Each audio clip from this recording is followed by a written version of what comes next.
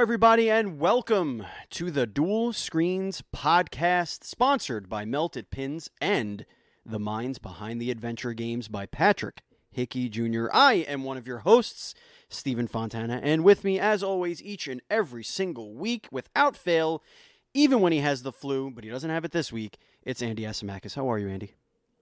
So McDonald's Japan just added a dessert called Otana cream pie, which translates to adult cream pie. Interesting.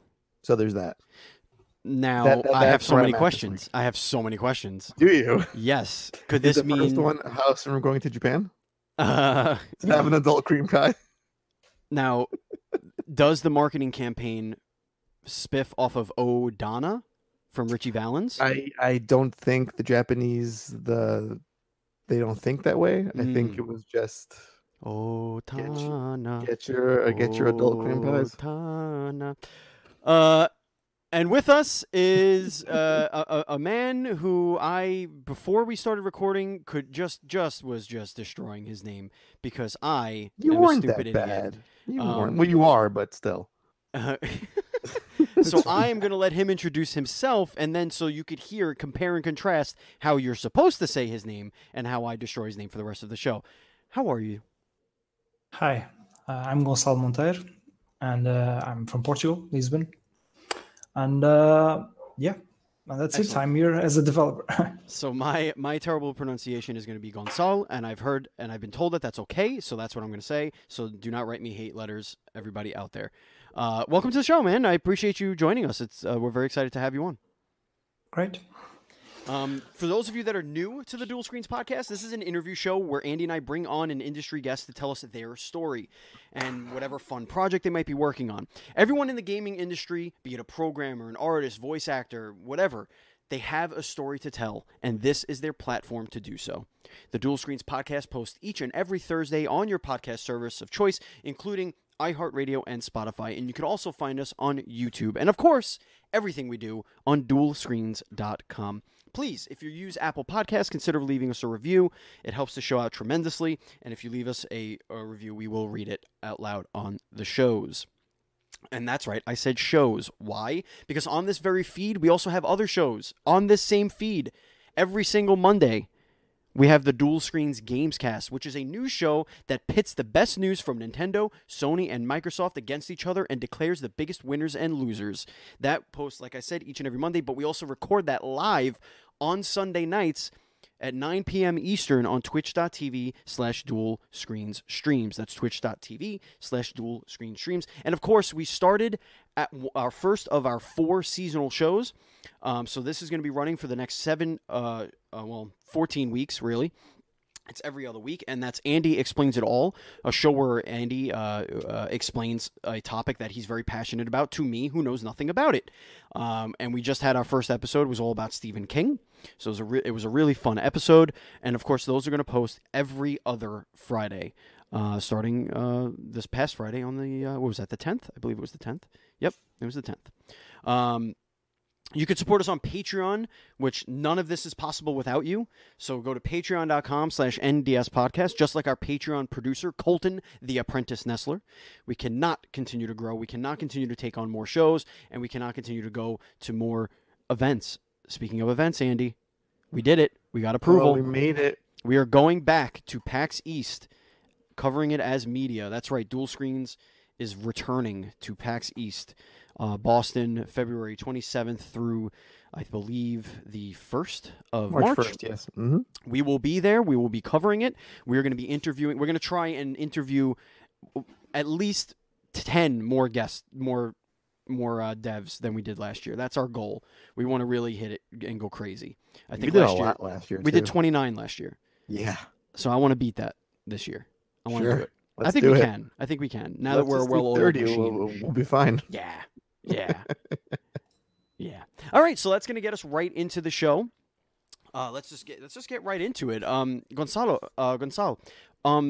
who are you and where? What is this game you're working on? So, Massive Galaxy came across our Twitter sphere or whatever. It looks super interesting, and so we just kind of clicked around. We found you, and we said, "Hey, why don't you come on and tell us your story?" So here you are. So what is Massive Galaxy, and who are you? Well, Massive Galaxy is it's a mixed genre, so it's a point-and-click adventure mixed with space trading games. So, which means I try to mix between the classic point-and-click adventures like, I don't know, Monkey Island.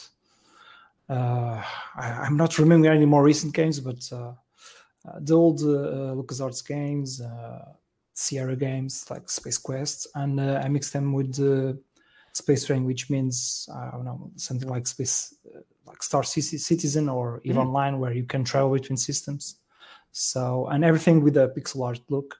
So basically, I try to mix both genres, and that's it. You're a trader, you go on an adventure, but apart from the single storyline, you can also just travel around, trade, and fight along the systems that you have available. So yeah, that's it. Massive Galaxy, basically, it's a bit hard to describe because it's not a traditional point and click, but at the core, it's a point and click adventure game with more stuff. No, exploration. No, you said that you could fight. Is that what you said? Yeah. There's a part with turn-based combat, which means that when you travel around, you have to have that mechanic because if there's no drawbacks to trading, you just travel around and make millions. So, thing is, there's always a risk-reward to it. So, when you travel around, some things happen, and at the moment, I'm actually redesigning the combat.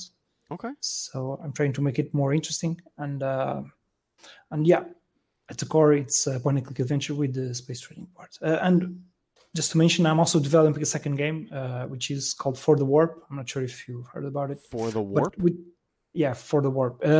It's actually going to be released earlier because it's a more early access. It actually was a part of Massive Galaxy, to say the truth. So Massive Galaxy was slowly becoming bigger and bigger, and actually removed a small part of the Massive Galaxy and made a standalone game. Yeah, I'm taking a look at it now. It was too massive, that Galaxy. So you got too massive. Basically, it was too massive. Yeah, it's one of the problems. I've been developing this for 4 years now, more than 4 years. So the scope quickly has gone out of control, and what I'm trying now is like closing the scope. I've separated the other mini game and mixed some card-based mechanics and created another game set in the same universe. But I'm trying to release those two games. Wow. One is much smaller, which is For the Warp, and Massive Galaxy is a bit bigger. Now, and, are you doing this on your own? As a designer and coder, yes. But I've got art. I have an artist. You outsource and some freelance. Yeah, basically. Okay. Yeah. Most of the art is done by Kirkaz, which is from Peru, and my main audio guy is from the UK. So is this where everything started for you, or did you come from some other company, or did you do other projects before this? What was the life before Massive Galaxy? I was a regular developer, web developer. I studied computer engineering and worked for some years. I'm not that young. I'm already on my late 30s. So whoa! What sounds a lot like us. So sure. I know. You are young. but some people expect. That's the thing. Well, some people expect me to be like early 20s, and that's not true. But I've worked several years for companies and actually had the opportunity to make some casual games, just web games, stuff like that. And I always wanted to make my own games. I started with web-based games back in 2009, 2010, when there was basically almost no indie scene. And with the indie scene stuff coming up, I started with Massive Galaxy, I've made several small games, game jams and stuff. But Massive Galaxy was supposedly the first commercial product, but I've separated the game, that little part, and made For the Warp. So I'm gonna actually release both games, hopefully this year. That's awesome. What my background is basically programming. Cool. I would say. So how long have you been in development of these two? Well, I guess this whole project, this total project of Massive Galaxy and For the Warp. Yeah, I started 2015, so I worked around 2 years while working on my main job, so weekends and stuff. So starting 2017, I started almost full time. I still had some freelance jobs, and up until today. So now I'm I would say last year, I've been mostly full time. I've been savings because I still have basically no income from the games, of course. And so that's it. I hopefully will release both games this year, 2020. What came first, the name of the game or the name of the company? I'm just curious. the game, actually. You're like, I'm from the time when people asked what you're gonna name your studio, and people back like in 2010, I think they said, I just give the same name of the game, of the first game. So you're gonna save on marketing, and that's it. So actually, Massive Galaxy exists as an idea since 2009 because it was supposed to be a web game. And I never released it, and I just kept the idea on the back. So I picked it up in 2015, and after 4 years, I'm still trying to finish it. And hold on, I'm doing a trademark now for the Warp Incorporated. Someone take that from you. Really? I haven't really checked the latest game, but I don't. If I have problems, I'll just change your name. But you'll be fine. So you're making very I mean, these are obviously you said they're the same universe. Were these inspired by games you loved to play growing up, or was this it just came to you out of the blue, like, oh, I want to make a space adventure whatever universe? We are always influenced, of course. The old point-and-click adventures, the trade game, the space trading games like Elite. I don't know if the first ones. I'm not talking about the more recent. Even like the game Freelancer. I don't know if you know. It was a bit later. From Microsoft, and those were the main inspirations from games like Flashback. Another World also, because the way the character looks and walks, it's more similar to those games like Flashback and Another World. And while keeping, I think the main inspiration in terms of the pixel ratio and scenario would be Indiana Jones and the Fate of Atlantis, and which is I think the second or third Indiana Jones games from LucasArts, and I really loved it. It was a big influence, but more in terms of aesthetics, in terms of how the game should play. And then I was influenced by a lot of games, of course. It's not something you just come up with. And For the Warp, for example, is very based on deck building games, the board games, and the latest games that have been released, like Slay the Spire and others. And I just added what I add as a mini game on Massive Galaxy, mixed up those mechanics, and made a standalone game, basically. So What allowed you to commit to this as a full-time project? Because you were saying how you just went over the last year, it's now a full-time endeavor for you. What was the thing that made you say to yourself, okay, now I have this checklist that I have basically pulled off, and I can now go full-time on this project? What was the trigger for that for you? What was the trigger? First I just have to check the numbers if it's possible. I'm not going to just give up my job to do this, of course. Right. If I have enough savings and other factors, basically I was just saving along these years, and I always had the idea to make my own games. And I quickly discovered that without working full time, I would probably never finish most of these projects. The thing is, I quickly discovered after 2 years that I would either go full time or almost full time on these projects, or it's going to take a long time. It still took a long time, but it's now more feasible to release games. And if they don't have any financial return, I'll just get back to the job market. And you haven't gone rough. through, you didn't go through any sort of crowdsourcing or anything like that to see if you can get some funding for this on your own. It seems, right? Like this is just something you're looking to just get into early access and maybe make a couple bucks from that, and then continue to improve the game. Is that your goal here? Yeah, well, the other game, For the Warp, is clearly early access, but Massive Galaxy is not the type of game to be early access, so it's different. So while For the Warp is already released on itch as an early access, and it's going to be on Steam on early access, Massive Galaxy is going to be a final release. No, I think it doesn't work for story games like that. So For the Warp is more. It's more. Most of the games, deck building games, add that model. So. You need it for like balancing and stuff like that, and getting more feedback from the players and whatnot. Yeah, I totally get that.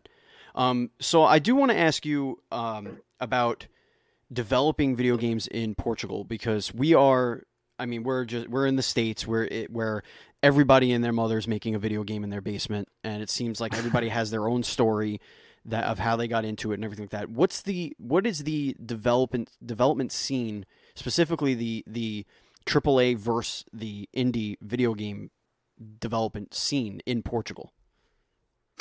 Yeah, well, the thing with Portugal is that there's basically no gaming industry. It's very small. There are basically no AAAs. There are some studios that do work for AAAs, but you can almost pick them by the hand. Like the whole country is like less than 10 big companies dedicated to games, but the indie scene has grown up a lot, like in the last 3-4 years. So we have like indie game events, and well, the fact that we are in Europe, it's of course a lot easier to bring people from Europe here, and yeah, it's grown a lot, the indie scene here, but it's still very small, and most people are doing games by their own. There's no funding, even getting a publisher. It's very hard because there are not good examples of Portuguese developers getting funding even from a publisher or something like that. So there are some good cases, but we still hadn't had a indie hit, I would say, or a very good success. We got 1 or 2 companies that do make, for example, we have a branch here from Miniclip, which is not a Portuguese company, but it's most of the development team is here. But it's not a Portuguese-born company. So, Gotcha. Yeah, it's still very early. So here, the industry... Do you think it's just a matter of it's a young industry there, or do you think that there are systems in place to make it more difficult for some reason?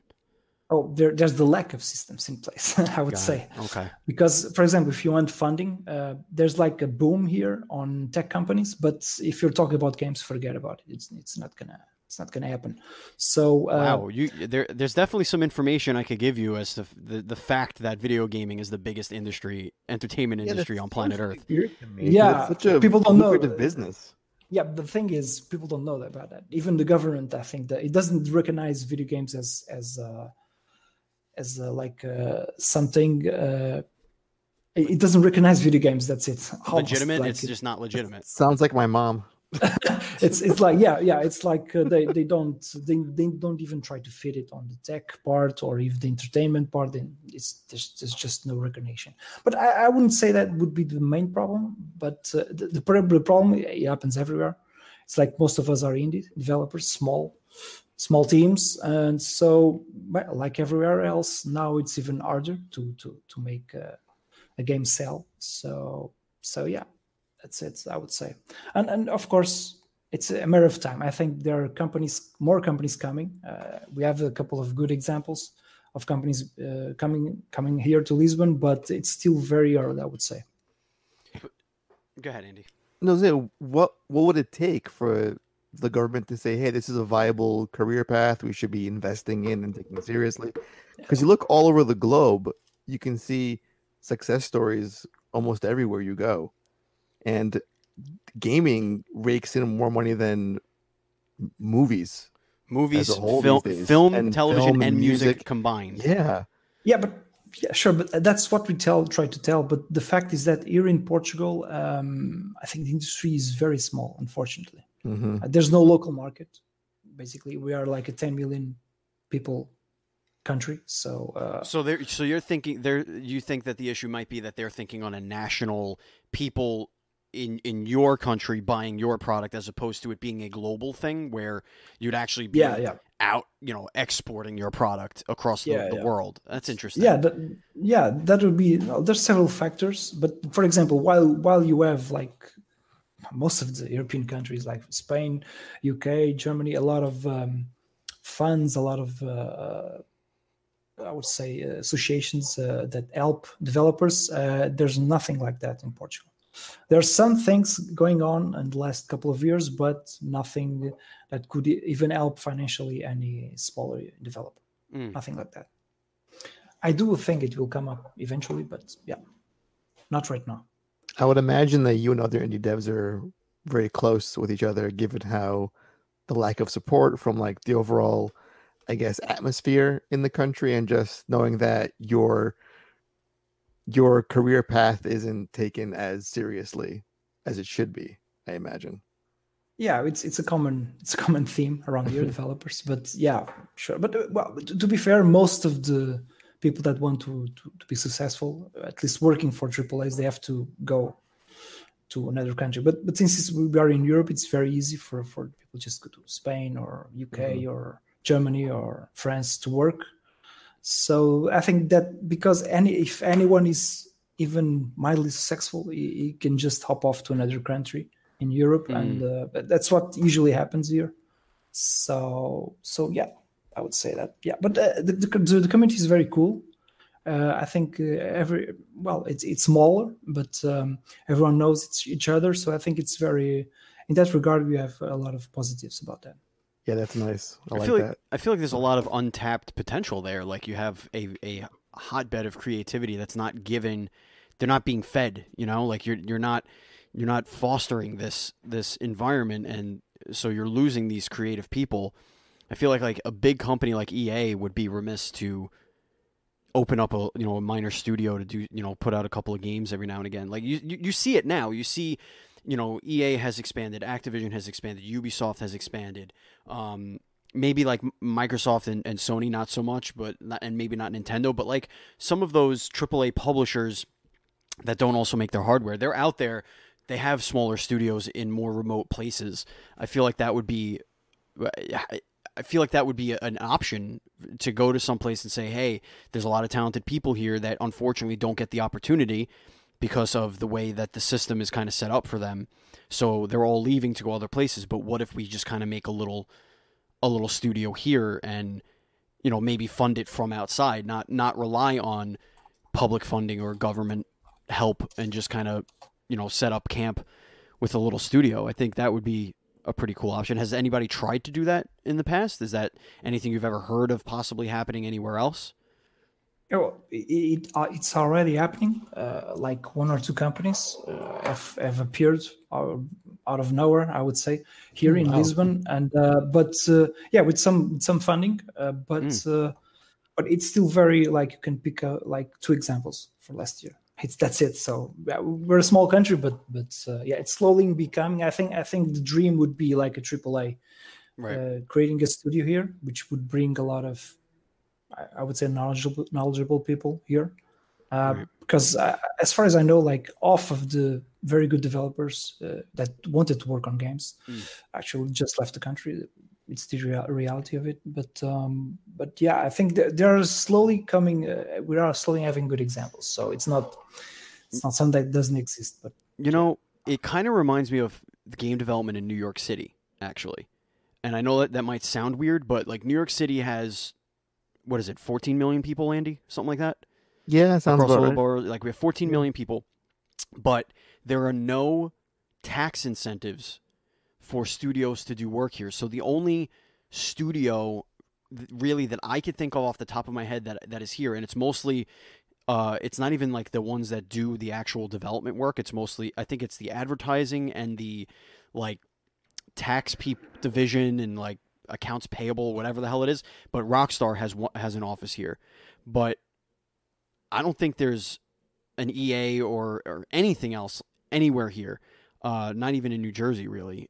Most of the people go down to Maryland, or they go across, to California, or they're going to Toronto, or they're going to Oregon. But it's very similar to that, and I'm always wondering, why doesn't the government put together incentives to, whether it be tax incentives or grants or something like that, because there are so many people here that can make video games, talented. I mean, it's New York City. It's Right. one of the art capitals of the world and one of the tech capitals of the world. Like, people are here, but there's no games being made. You think about the biggest success stories in indie gaming, like a lot of stories come out of Montreal or Canada or like Quebec. Canada There's huge indie gaming scenes that the government just lends support to. And you don't hear a lot of like New York City based success stories, which is, we've met a ton of developers here that are so passionate and hardworking, but they don't get their dues, which is like, I think it just sucks in a lot of ways. Yeah. I think there's a lot of, if I try to remember any New York developer, I can only think of one, which is an indie. It's Wajitai. He's a point-and-click adventure creator. So apart from Wajitai, I'm not seeing any New York I remember developers. my buddy worked for I think they were, what the hell were they called? Chaos Studios. They were they were the guys that made Homefront. Do you remember? I do remember the game. Oh, those games, yeah. There was the two first-person shooters. Here for them, yeah. They made. He was on the team that made the first game, and then the second game was going so poorly they eventually shut the studio and moved development somewhere else. According to the internet, there are 13 New York City gaming companies. There's Jack Pocket, never heard of it. Dots, never heard of it. Defiant Studios. Apparently Zynga. Familiar. Oh, Zynga, yeah. Zynga is here. Riot Games, which I didn't know was here. I'm going to look into that a little bit because that's weird. Rockstar, like I said, Avalanche, and Dream Sale. There might be a couple more here, but I don't know most of these. Oh, okay. Well, Dots does that game Dots and Two Dots, the mobile game. Defiant has no games. They list no games. They were founded in 2016. Zynga, we know Zynga. Riot Games does League of Legends. But they're mostly headquartered in LA. Yeah, their headquarters are not on New York. Yeah. Yeah. Like Zynga. I think it's Silicon Valley, probably. Yeah, Rockstar. Avalanche does Just Cause and Mad Max, so there's a an actual studio. But didn't they just close or get bought? Whatever. But they're a Stockholm-based company. There's Dream Sale, which I've never heard of the game they made. Games for Change, Herotainment, another game I've never heard of. Ink Stories, never heard of it. But oh, and the Longtail Studios, who made Rocksmith, was New York City based. But even so, I feel like New York City is a place where EA, Activision, Ubisoft, Sony, Microsoft, Nintendo would be there in some way. Yeah. Right. And maybe it's a thing of it's probably expensive in New York in terms of having an office, and so that I think Portugal would be exactly the opposite regarding that. But I think it's more like culture. Like Silicon Valley has a lot of that for tech companies, and I think New York ends up not having so much of that. I don't know. So, tell us, Gonçalo, why is Massive Galaxy going to be the game that's going to make Portugal recognize how awesome games are? Give us the play-by-play. Well, I don't think I have an answer for that because it's like the big question. Yeah, who's going to put Portugal on the map? I'm not sure if any indie is going to make it. We would need like a big studio branch or something like that. Because even indie, I'm not sure it's going to push the industry forward. It's not one or two guys even getting a very big success. It's not going to change much, to be fair. So yeah, it's not on my hands, I think. But yeah, who knows? In 5 or 10 years, we can change the scene here. You just need a PUBG. That's all. A simple PUBG or Minecraft, and everything will be fine. So Yeah, can you like kind of walk us through like a typical mission in Massive Galaxy? Because I'm reading up right now how you can be like a smuggler or a spy or just be a pirate. That's what I would be. yeah, So what's like the level of freedom you have in this game in terms of how you can approach missions? yeah. Well, it's not. It depends. When you start the story, you have like the storyline is very it's like the same when you start, but after the first or second decision, you basically unlock the travel, so you just can travel around, and it's up to you really. You can take up some missions which are not story based, and missions are basically delivery stuff. And there are some opportunities for you to do illegal missions, and that's it. There's no. I don't have any. How do you say? Moral system, ethics system. That or sounds something like like my that. kind of game right there. No, A game without morals or ethics. Yeah, I don't. It's not. Maybe on the storyline, depending on your choices, the storyline, the part that the story is written, that may have some repercussions, some decisions. But apart from that, you can just trade around, and instead of trading with a cargo, you can just steal it or attack it or something like that. Yeah, but I think the focus of the game is not. I don't think the focus is on the multiple jobs you can have. It's more. I think the main focus would be just on the trading and on the storyline, which has a branching storyline, which is, I think, would be the biggest part of the game. But yeah, I don't have many. You don't. I don't have any decision with which you just say, "Oh, I'm going to be a trader and just trade around." I don't think it's the kind of game which you choose a specific profession and just stick to it. are there like crews and stuff that you like recruit? Is it something like that, or are you just kind of by yourself? Yeah, well, the part of the storyline you do recruit a team to do the storyline part, but the part trading part of the game and combat doesn't have any crew part about it. Gotcha. Just the storyline. So it sounds like I can be a total asshole and it's not going to matter. And I'm very excited about that. I mean, you'll make some enemies, I To would some imagine. extent. Yeah. But I think for the most part, I can just rob people and go about my merry way. That's what I'm getting. You can have problems with the police. With the police, there's a specific faction, I would say, that acts as the police. So in the main systems, you'd have some problems with that, but it's not something that I focus on the game. It's not like on EVE Online, which is you have like several factions and security zones. It's not. It would be fun, but I would probably not have the time to add all of those details to the game. So yeah, it's more open-ended regarding that. Can I rob the police? Well, no, you cannot rob the police. You can only fight or run. So you either destroy the police ship and get some scraps, or yeah, it's not that detailed. Oh, Andy's gonna run. He's a coward. He's gonna run from them. No, I'll fight. I'll definitely fight. I don't know about that. So you were saying how you reworked the combat system. Yeah, it's like from the previous. So what was the first iteration compared to what it looks like today? Yeah, the first iteration I wanted to do a very simple system with basically like the Pokemon system of fighting. Very simple, just 2 actions. And the thing is, since you only have 1 ship, I found it very boring, basically. I would have to add more stuff to make it interesting. So I switched to another system, which looks like more like RPG, like a Japanese RPG type of combat. And this third iteration, I'm trying to mix something for the Warp, which is the other game, which is just card-based. It's quite different. And I'm trying to make it less random, which you have more time to pick your attack.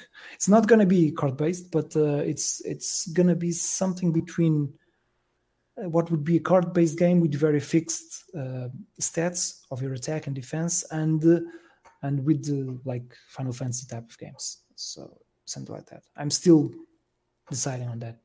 It's going to be probably redesigned. I will probably redesign the whole stuff in the following months. So it's probably one of the last things I'm finishing on the game. So Steven, headline here: Portugal thinks Pokemon is boring. Let's get that out Got there. it. Let's type that up real quick. So start on there really All quick. of Portugal thinks Pokemon is boring. No, I Got it. didn't say that. It's my personal opinion, because I'm not from the Pokemon generation, I would say, but I try to implement something simple. But it's because Pokemon, we have several Pokemons, and on my game we have one ship. So the tech and the tech thing, it becomes very boring with just two options. So 2 or 3 options, it doesn't work. So a little mundane. Just keep hitting the same button and see what happens. There are some people who just train a Pokemon with a very powerful move and then just keep pressing the A button and just win every fight. So I get it. Yeah, Even with the 800 Pokemon, it could still be a little mundane and boring. I just walk mine out with the Pokeball now. So I do no real work to get till we level up the Pokemon at this point. You just get your steps in. You get those KMs in, baby. Yeah, so you're gonna go, as we mentioned, you're gonna do For the Warp. That right now is it has a planned release date sometime in 2020. You said you're gonna try and do that. Yeah, it's both games. Games. For the Warp is already released on itch as an alpha, because it's a early access kind of game. Okay. So it's going to be released very soon on Steam on early access, in February if everything goes according to plan. But Massive Galaxies take a bit longer because it's more story heavy, a lot of scripting, a lot of dialogues. Right. So and actually I had to rewrite a lot of stuff last year. So they're in the same, pardon the pun, Massive Galaxy. Are they tied story-wise in any way, or is it just because they're just in the same universe? Yeah, it's they're the same universe. For the Warp would be a prequel, but it's not supposed to have the same characters. You're not going to meet the characters, but you're going to meet some of the backstory, I would say. And you're going to meet the same species. For example, the couple of aliens are also appear on both games. I basically use the same universe. It would be easier for me. Also, I use the same pixel artists, which means that I think it fits. It fits making both games on the universe. Yeah, absolutely. That's like an awesome feeling, I feel, to come to the point where it's like I can make 2 games out of this. This is just genius right now. Well, it's a lot harder because I'm just one guy as a programmer and designer. True. So you're just double basically at this point. Separating the game is actually delayed both games. So of course, but I'm trying to go with it. Taking a look at the all the different sprite work and all that stuff, it looks really cool. Yeah. So why did you land on pixel art for the aesthetic for this? Because I'm a huge lover of sprites. That's why I was kind of drawn to this game, to be honest. Anything with sprite work or pixels, I just fall in love with automatically. But why did you decide to pick this when designing these games? Well, actually, I loved I was looking for cyberpunk and pixel art stuff back in the day, and I've saw a couple of artists do that, which nowadays they are very popular now. Even more popular now, and actually some of them are actually doing cyberpunk games with pixel art after I've started. So I immediately knew there was something there that I really liked, and even the pixel ratio and all the style, I quickly learned that I really wanted to make the kind of space game with a lot of planets and scenarios with the that sort of style, pixel art style. And of course, I knew it would be possible if I did it in 3D or something like that. It would be even bigger scope. But what I discovered is that even with pixel art, it's a lot of work to make. I have more than 20 different backgrounds, and several animations, etc. So it's still a lot of work. That's why it took so much time. And but yeah, I basically already love pixel art, and I kept falling in love with all the art styles and scenarios. And of course, a lot of the inspiration comes from science fiction, from books, etc. And I just try to replicate those ideas, the things that I haven't seen on games, but in pixel art form, I would say. And And that's what I'm trying to do with Massive Galaxy. Yeah, it just looks like a beautiful game because it's easy to dismiss the like, oh, you're trying to get the nostalgia factor in with the retro sprites, but you can tell that there's a lot of passion in this project. Looking at it, it's not just kind of thrown together just to cash in on, a trend from years ago. It's a lot of heart is in this, and you can tell by the animations and the level of detail, and it just looks fantastic. Yeah, I think it's mostly I played some games and saw some, like for example, I saw a lot of I would say like alien landscapes and stuff like that from a lot of artists. And the thing is, like, I wanted to play a game like this and travel around several planets, travel around the galaxy, seeing all this beautiful scenery, but with pixel art. And that was, I think, the main core idea that I wanted to bring to the game. And then I just build everything else up from there. So it's mostly passion project. It's not I don't think someone just starts developing a game knowing that it's going to take years, just think they're going to cash in on some trends. I don't think pixel art is a trend. I think it was some years ago when the first indie game started, but I think it's a style. It's a different style of art, and it's gonna stay here. It's not something. Yeah, I think most gamers nowadays can kind of tell when it's being used for the right reasons, because you can kind of see like when it's being used as a quick like it's sprites, but there's no real heart to what you're seeing on the screen. There's no like the effort's just not there. But when you look at a game like this, you can tell that it's every little pixel was put there for a very specific reason, and it looks just like the end result matters to you and the artist. That's the definition of pixel standard. Yeah, every pixel counts, and it depends, of course, the style of the artist. But even so, it's not. People think pixel art is easy. That people definitely not. But the fact is that if I do a 3D model, it might take me some time, but after that I can just animate it and use all the angles. And with pixel art, each time I want to do that, it's going to take a lot more work. And if I do it bigger the resolution, which something that happened on For the Warp, I've increased the resolution mainly because of the UI.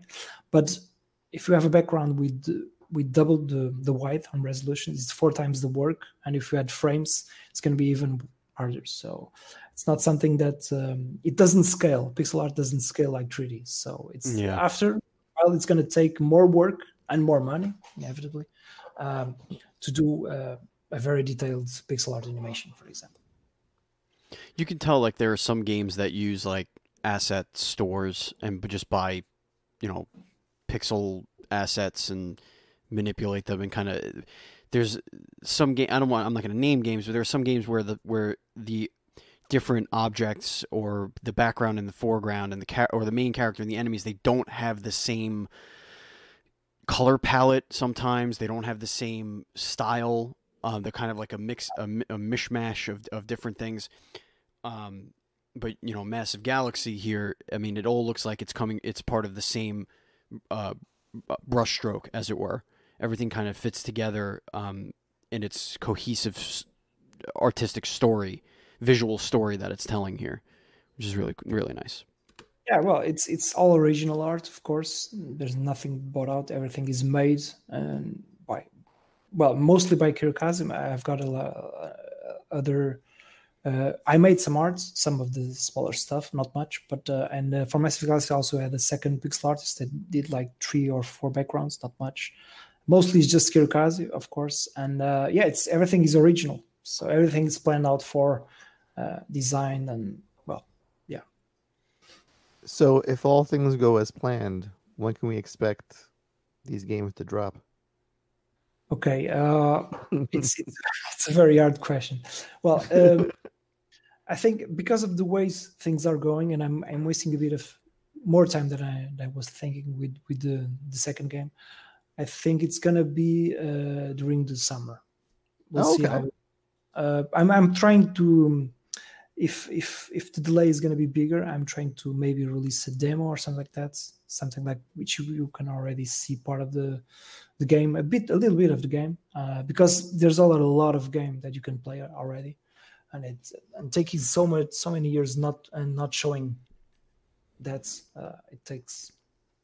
Well, I really like to release something before the final launch, some demo or something like that, and maybe during the summer, to be realistic, late summer, August, September, maybe. Cool. But I promise now, nothing at the moment. All right, you heard it here first, and write it down and hold them to it. Actually, I've already failed that several times because one of the plans was to release on 2018, and actually I have some trailers that say that year still. And actually, I have no idea what to do with that. And if I bring those trailers down and put some up with the correct dates, but yeah, I have some trailers that show 2018. So yeah, I've already 2 years behind schedule. Listen, if you were a Kickstarter campaign, it'd be a whole different conversation we have right now. You can set your own internal dates and push them back as long as you need to. No one's been yelling at you for like a refund, so I think you're fine. Take as much time as you need. Yeah, that's one of the things that I thought about because I in 2016 I was planning to do Kickstarter, but I discovered two things: that if you stick to a date, it's gonna be hard, and the thing is, doing a Kickstarter in itself, it's a lot of work. It's months and months that you're gonna lose just creating and marketing a Kickstarter campaign. So yeah. For example, I looked for a publisher some years ago, but at the moment I'm almost already finished with the game, so I'm no longer looking for a publisher, at least for the PC. So yeah, I don't have any I would say financial ties or promises related to release dates. Are consoles in your future, or are you just aiming at PC for the time being for the initial release? Well, PC at the moment. Consoles, if I do a port, maybe Switch, I'm not sure. But it will take quite time to release a port. It's not going to be easy. So, yeah, just PC for now. I'm not promising any ports. Excellent. And do you have any more questions before we get into our rapid fire? Oh, I have some fun rapid fire questions, so let's get into that as soon as possible. All right. Let me tell you about our sponsors. This week we have Melted Pins, as we have had for the last few months here. If you don't know what Melted Pins is, that is original tattoo art inspired pins, buttons, canvas bags, stickers, all sorts of things by artist Kelsey Lynn, who has done art for our podcast, has done art for websites and other podcasts all over the world. Makes really, really interesting stuff. And if you want to support a small business and a true artist, then go to meltedpins.com. And if you find something you like, put it in the little cart there, and then you have a code that you could put in. And you ready? I'm going to whisper that code. It's NDS Melted. I didn't whisper it because I want you to know it. It's NDS Melted, and that's going to get you 10% off of your purchase. That's right. You can buy some really cool 100% original designs that, you know what? You wear it to school. Like if you're in school, you wear it to school, and you're going to be like, "Whoa, what is that? I've never seen that before." And you can be like, "You're damn right, you never saw it before." Why? Because it's all original. It's 100% original. Kelsey Lynn, before she takes over the world and she starts making art for everyone all over the planet, you get in there, ground level. Meltedpins.com, NDS Melted, 10% off your purchase. And we are also sponsored by Patrick Hickey Jr.'s The Mind Behind the Adventure Games. This is a fantastic book. We've had Patrick on the show once for Patreon exclusive and once for the show proper, and he will be returning soon to tell us about this game, or this book. So, The Minds Behind the Adventure Game are interviews with the cult and classic video game developers. It's featuring interviews with over 31 popular video games, including Grand Theft Auto, Strider, Maximum Carnage, and even Pitfall. Okay, this book gives you a behind-the-scenes look at all of the origins of these games, the people who made them.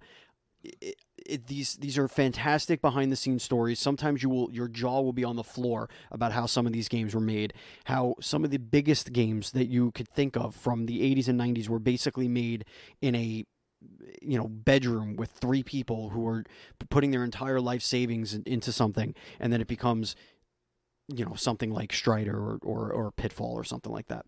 So you never know the different kinds of stories you're going to get here. And if you want to purchase this book, you could do in two places. You got PatrickHickeyJr.com, and you also have Amazon.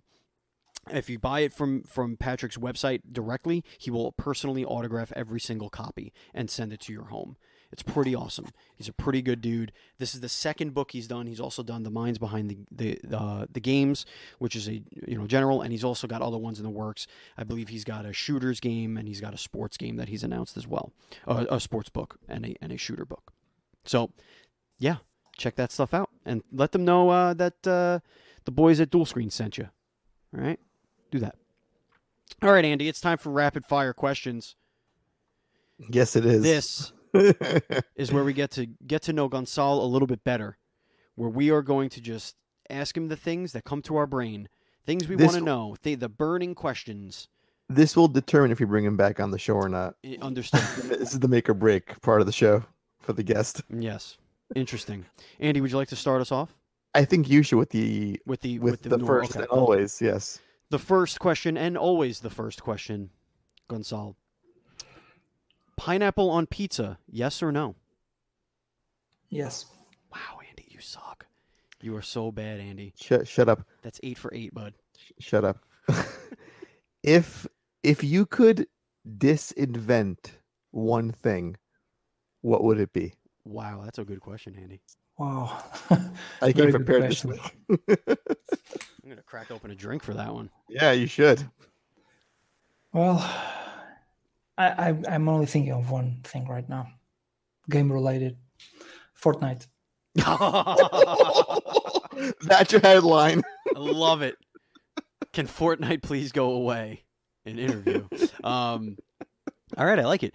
What is your favorite cheese? My favorite cheese. I'm not remembering the name. The very I would say the butter-like cheese. The camembert something. Yeah, Camembert. Camembert. Yeah. Yep. Camembert. Yeah, that's a good one. That one. If you were a pair of shoes, what kind of shoes would you be? I have no idea. Pair of slippers. All right. That sounds very cozy. Well, I've been working on home mostly in the past 3 years. So. Some fuzzy slippers, just kind of chill out for a little bit. Do you like? I like it. Do you like warm weather or do you like cold weather? Warm weather. What was the best thing before sliced bread? You know the phrase, "This is the best thing since sliced bread." What were they saying before sliced bread came around? Well, in Portugal we don't have that say. We do know that say, actually. But is there a similar thing in Portugal? Yeah, I'm not something related to that. I'm not remembering anything. We have the same. We have exactly the same say, translated. But I think it was influenced by, of course, the American say. But I'm not remembering anything like that. I would say bread. Which is stupid. That is very smart. That's an answer. That is a practical man. See, we've learned something about you. You think logically. Mm-hmm. If sliced bread was the best thing, pineapple on pizza. That's how I feel about that answer. You're an idiot. Favorite American movie? Yeah, Fight Club. Ooh, you're coming back on the show. That's a good one. You. I love you more than I did 5 minutes ago. Okay. Take a good look in the room you're sitting in right now. Yeah. How many pennies would you fit in that room? Well, I don't know the size of an American penny. I do know the size of euro cents, which is how many euro cents could you fit in that room? Oh, I have no idea because actually I'm on the attic of my house, which is where I put up the place where I work, and it's because it's the attic, it's quite large, because it's just the upper part of the house. So yeah, if I'm only count the part where I work, there's a small separation. I would say it's not that large. Like, I'm gonna say meters. Do you know what is a meter? Sure, we can figure it out. Yeah, why not? We'll learn. It's 4 by 3 meters. So Oh, that's a pretty big room. That's not too small. Yeah, it's not that small. It fit quite a lot, but only recently because would be the answer to that question. Yeah. I moved last year, so I lived on a small apartment. It wouldn't fit much where I was back then. This is going to be a two-parter question here. Have you ever been to the United States? No. Okay. If you were to go to the United States, what city or town or state would you want to visit first? First, New York, without doubt. Oh, he's gonna come see us, obviously. Yeah. First stop on the trip. That's it. Who knows? Who knows? We're New York City's greatest export. We are something. I don't think we've ever been exported, have we, Andy? We make quality content. No, this podcast has a known following. Actually, we do. In the UK and all over Spain. So yeah, that's a fact. That's a true fact. Would you rather look like a potato or feel like a potato?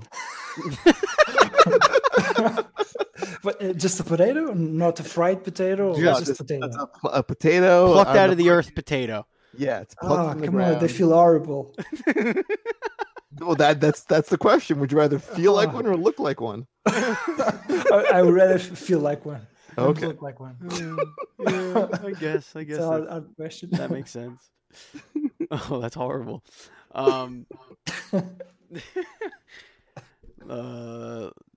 Is breakfast cereal a soup? It's the soup. Oh, come on. Is cereal and milk soup? It kind of looks like, if you think about it, it doesn't taste like soup. Yeah, you could say it's soup. If you just ignore the fact that it's milk. Well, yeah. Well, technically, it's something floating in the liquid. But it's mostly water, so I would say it maybe. I wouldn't say no. Andy? What do you think about when you're alone? Interesting. That's a very deep question. That's not a rapid fire there, Andy. Well, we can get deep a little bit. It's getting to know. We're getting to know our guest. Well, first I would say game ideas would be the first thing. Yeah. Mm-hmm. And the second would be traveling, I think. But yeah. To New York, obviously.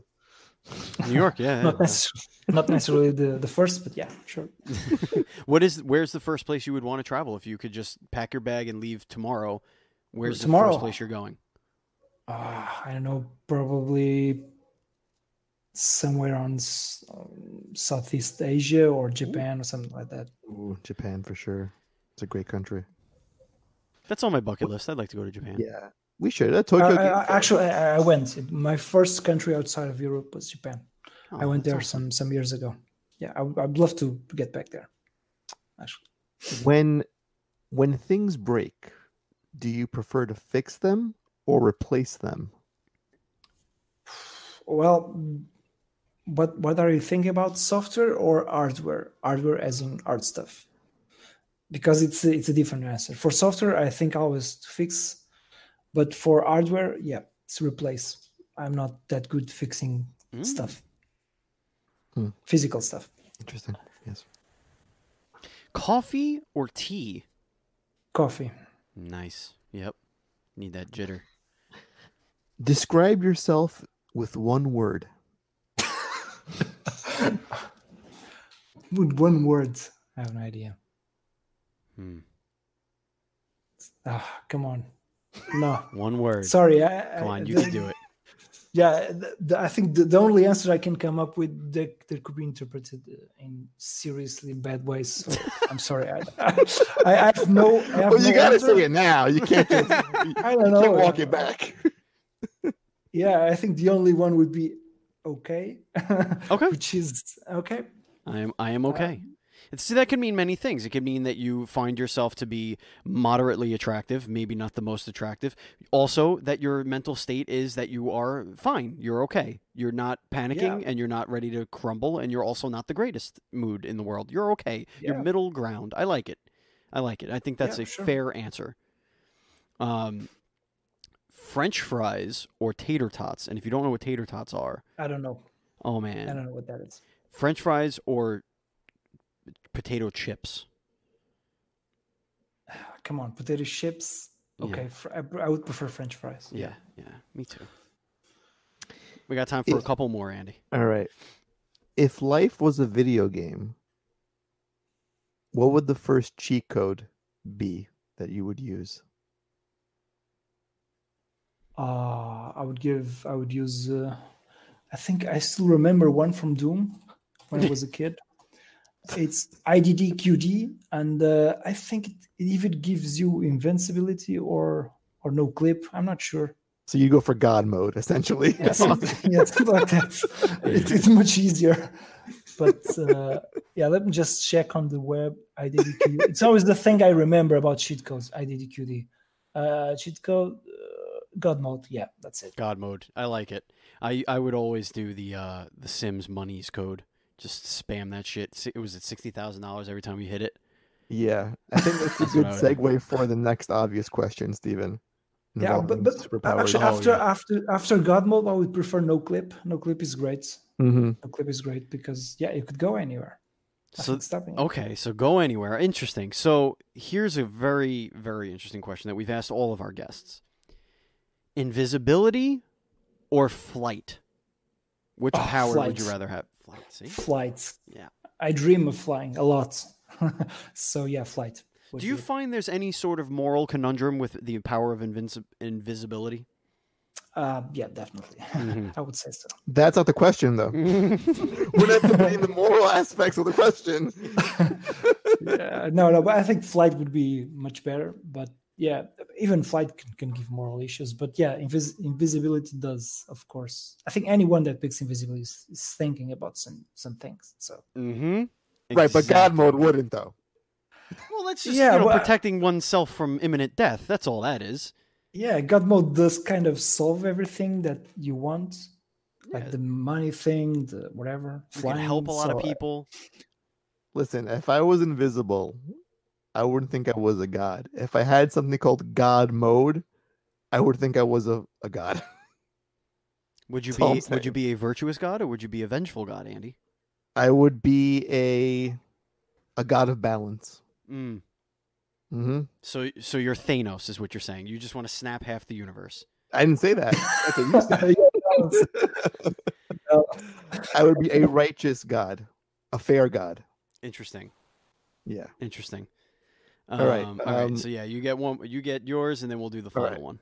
Would you rather have a third eye or a third arm? Can I ask you a question? Why would I need a third eye? Is there any advantages that? Is it a special eye? Do you want to go with the classic definition of a third eye, that it like is connected somehow to your soul or something like that? Yeah, something like mystical stuff. Yeah, I would prefer the third eye. Yeah. Because a third arm, I'm not sure where I would put it. Now, I'm nervous about where it comes out of. I was gonna say, as a programmer, having a third arm might come in handy. Yeah, clackety, make more, make more happen. Okay. Do you wear glasses?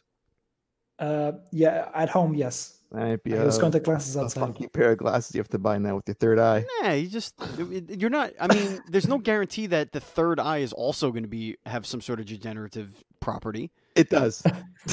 So it's a mystical degenerative. I see souls. I see. It's a mystical eye that's also farsighted. I see very, very blurry souls. Right. I see the very blurry future and past. And the final question. I want to say, Gonçalo, coming on this podcast, your future is most certainly a little more blurry than it was an hour ago.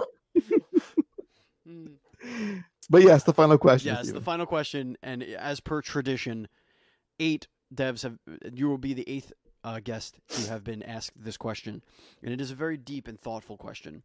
So please do not rush to your answer, because the answer can make or break your whole career.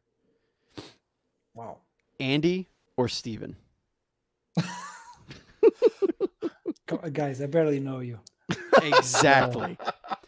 First impressions, most important impressions. Yeah, unfortunately, I talked first with Andy, and Understood. then you.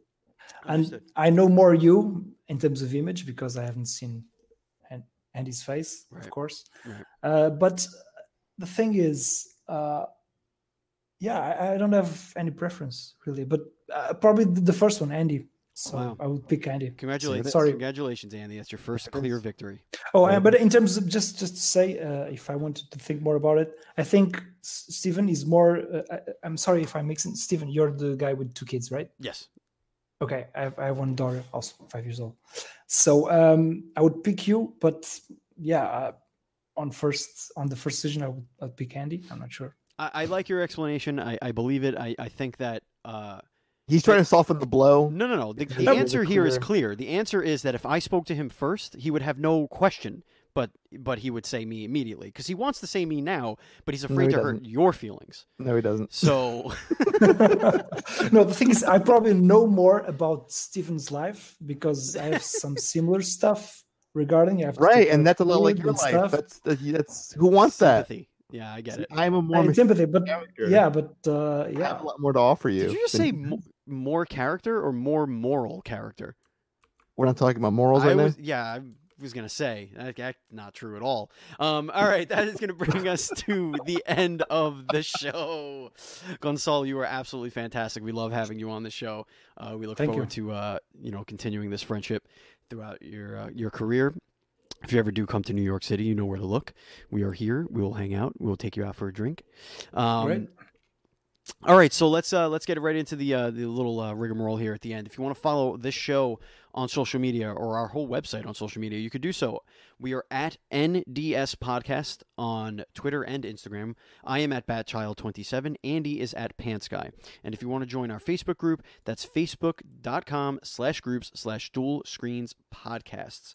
That's facebook.com/groups/Dual Screens Podcast. You could also go to facebook.com/dual screens, and that's our kind of company page where you'll see a bunch of our stuff get posted there as well. But if you want to just hang out with each other, the group, the Facebook group there, Dual Screens Podcasts is the group for you. And if you want to follow Gonçalo and everything there, that's at Massive Galaxy on Twitter. Is there anywhere else you want people to follow you? There's facebook.com/massivegalaxy, massivegalaxy.com. Is there anywhere else you want people to follow you and follow the progress of the game? If you want to wish list, both games are on Steam. You can just search Massive Galaxy on Steam or For the Warp.